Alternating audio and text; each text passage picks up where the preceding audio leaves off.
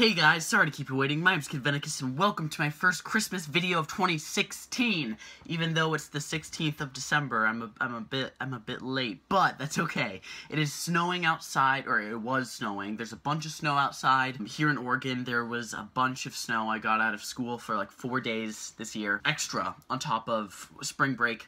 That being said, the holiday times can be stressful for a lot of people, whether it's family, getting drunk. Good start, William. Family, or being pressured in the gift-giving process. And so I want to help you guys with some last-minute nerdy gifts. So all these gifts are within like the $10 to $25, $30 range. So if you look on Amazon or if you go to Target, I got a lot of this information from Target. Go to the stores, see what they have available. I think these will all make good gifts for this certain kinds of nerds or geeks or whatever you like to call yourselves in your life. Without further ado, let's start with the collector's gift. The collectors are very hard sometimes to give for because collectors tend to have a lot of what they like and you don't know exactly what to get them. My recommendation: Funko Pop figures or mystery minifigures. Funko Pop figures are an amazing deal. They're like 10 or 11 or 12.50, where depending on where you go. But they are these cute little, almost chibi versions of your favorite characters from movies, TV shows, video games. They have real life people. They have a bunch of different people that you can get. And then mystery minis are even smaller stylized figurines that you can get for things like Steven Universe, Supernatural, horror, science fiction, Harry Potter. Wonderful little gifts. They range from about $6 in price up to $15 depending on the pop. If you're going to a normal store. If you're looking for specific pop figures on eBay, especially if they're more rare, they will start going up and up and up. For the readers in your life, I highly suggest the novel Ready Player One, especially if this gift is for fellow nerds or video game players. It is a love letter to the 80s and geek culture. It takes place in a dystopian future where teenagers and everybody are connected to this kind of cyber world. And the creator of this cyber world has a Easter egg hunt that he sets up, and basically this one boy and his friends are trying to get the prize, which is like millions upon millions of dollars. It's a wonderful story. It's a pretty quick read if you get really into it, like I did. Easily one of my favorite books. It's my favorite book probably of all time, right next to The Fault in Our Stars. For the PlayStation 4 players in your life, the people who love them some Sony, I would highly suggest Uncharted: The Nathan Drake Collection. It is a wonderful collection of 3 remastered games, Uncharted 1, Uncharted 2, and Uncharted 3, for like $20 or $25, an amazing deal. I've played Uncharted 2 and Uncharted 3 on the PS3, and then I saw my cousins playing Uncharted 1 on the Nathan Drake Collection, but it's a great deal. Highly recommend it, especially since Uncharted 4 is out, and they're making a new spin-off game called Uncharted: The Lost Legacy. For Xbox One players, I was looking at the Target kind of price range that I was looking at, and I didn't see a game that was exclusive that I really liked, but I do highly recommend Batman Arkham Knight. It is, if you have played any of the Arkham games in the past, and you got turned off by the negative reviews for this one, here's my story. This was the first PS4 game I bought, technically. It was bundled with my PS4. I had like 3 other games. When I first bought it, I got the console started up and running at 10 p.m. and I played this game till 5:30 a.m. I played it for like 7.5 hours. It is a well-mechanicked game.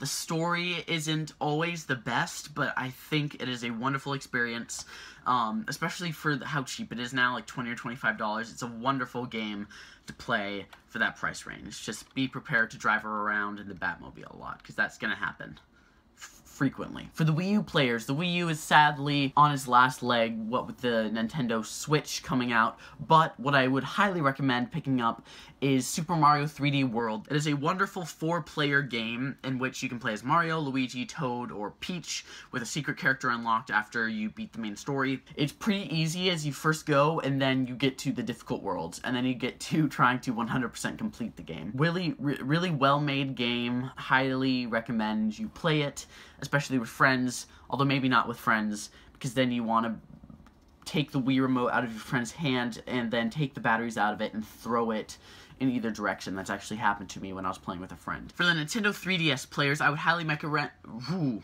Ooh. I would highly recommend picking up Animal Crossing New Leaf. That is also $20 with Nintendo Selects. What's to say about Animal Crossing that hasn't been said already? It is one of the bases for Stardew Valley, and it is a game in which you make a villager. You're the mayor in this game, so you can build buildings, and then you talk to the people around you, and you make bells, and you get a bigger house.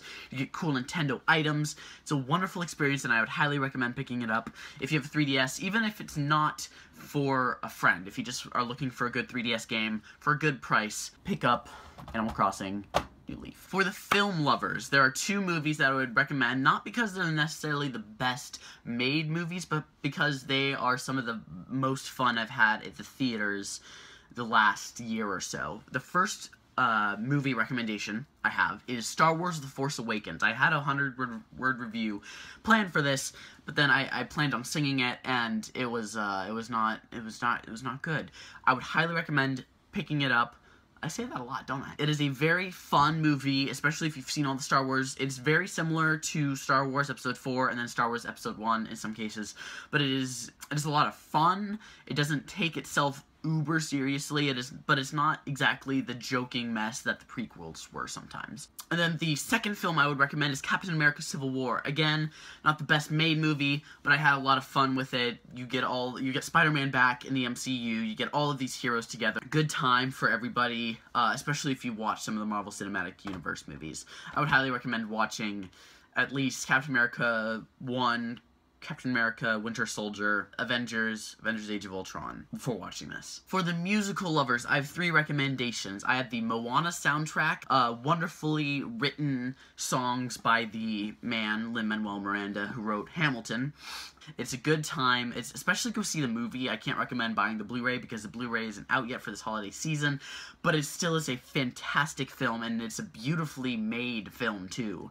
One of Disney's best. Well, I mean, their most recent films have actually been really good with Big Hero 6 and Zootopia. Frozen was alright. It was overhyped. But highly recommend the Moana soundtrack, and then of course I recommend the Hamilton soundtrack, and I recommend the American Idiot soundtrack, just because those are my 2 favorite soundtracks of possibly all time. For the television lovers, I have 3 seasons of TV shows to recommend. The first season is Supernatural. It's available on Netflix, but it's always nice to get a hard copy. Get it on DVD or on Blu-ray. It's on its 12th season right now, which is insane, so you gotta catch up, but it is a interesting horror show that kind of develops into like a drama with angels and demons and God and Lucifer. Very interesting show to watch. The second is The Flash, Season 1 or Season 2. Fun, high energy, kind of character of the week show at some points. And then Daredevil Season 1. It is a Netflix original show, but then they've been releasing slowly but surely Netflix shows onto DVD or Blu-ray. So pick this up on Blu-ray. It's more $30 in that price range, but well-made, dark, serious show. It's a well-made show, and I highly recommend watching it, especially if you're a fan of the MCU, because this is officially in the MCU. And please remember that handmade gifts are always an amazing gift to receive. When you get a nice note, or when you get a beautifully handmade drawing, or if somebody sings a song to you, it's always better on like 99.9% of the time than a purchased gift. So I highly recommend, highly recommend. That's the phrase for this video. Highly recommend. Draw somebody something. Sing them a song. Learn a song on your instrument, whether it be guitar or drums or trumpet or whatever it is, or write them just a nice letter. A nice letter is always a very nice thing to have, so that you can pull it out at one point and read it and understand that somebody does really love and care about you. This is actually a longer video than I expected it to be, but hopefully with editing it's a little bit shorter. So thank you guys so very much for watching. If you find any of these useful, please let me down. Please let me down. Please let me know in the comment section below. This is probably a little bit of overexposure. Well, I'm just ultra white today. Thank you guys so very much for watching. Please make sure to like and subscribe. It really helps. Comment down below what you would recommend to give to others for the holiday season. If it's a last-minute gift, again, highly recommend Funko Pop figures, mystery minis, and it's not because I have an addiction to them. Thank you guys so very much for watching. I'll see you guys soon.